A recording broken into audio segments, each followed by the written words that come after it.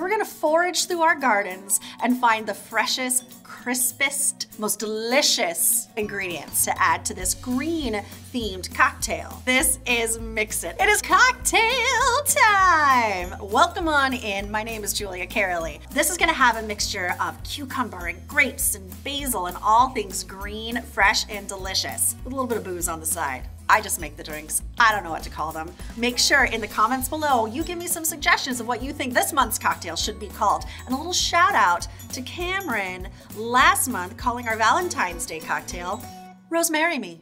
Clever, right? The first thing we have to do, gotta get that gin infusing. Now we're gonna use cucumbers for this one. Start infusing your gin about 12 hours before you're ready to serve. But if you just can't wait, it'll start to take on the taste of the cucumber pretty quickly. You ever go to the spa and they have that big jug of water that's filled with sliced cucumbers and limes? I'm telling you, that was my inspiration for this drink. That and the beautiful garden, because that basil is irresistible. Close this on up.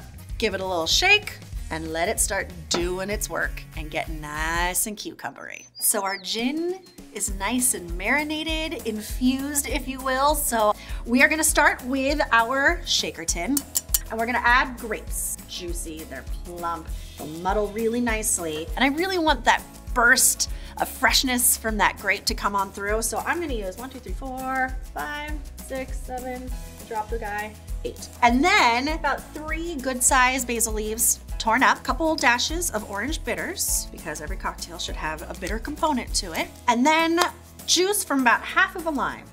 Grab our little juicer. Roll up the sleeves. Muddling grapes takes a little bit of time. Takes a little bit of elbow grease, but we're gonna do it. But these ones are so nice and plump and juicy. It's really not as hard as I thought it was. Everything is nicely muddled and mixed together. Now it's time for the good stuff. I left my jigger at home. So, being the professional that I am, I'm going to eyeball this for my measurements. Give it a nice little swirl. We're gonna do 2.5 ounces of our cucumber infused gin. We're gonna count. 1, 2, 3, 4. That's gonna be about 2 ounces there. 1, 2. That should do it.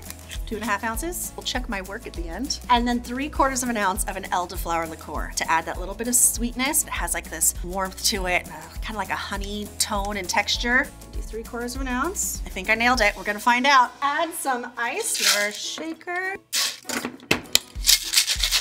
Okay, in our glass, we're gonna drizzle a little bit of honey. This looks so pretty and elegant. Gorgeous, right? And then we're gonna double strain, remember, because we got some bits and pieces from the grapes, from the basil, from the cucumber.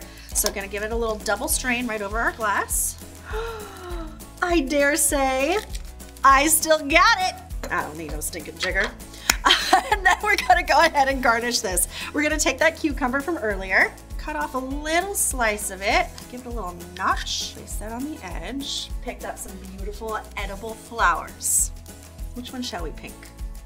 Well, obviously pink, because I said pink instead of pick. Let's grab one of these pink ones. Oh, a snapdragon. Did you make them talk when you were a kid? Hi. Isn't that color perfect? That nice sort of green, fresh, but it's all about the taste, right?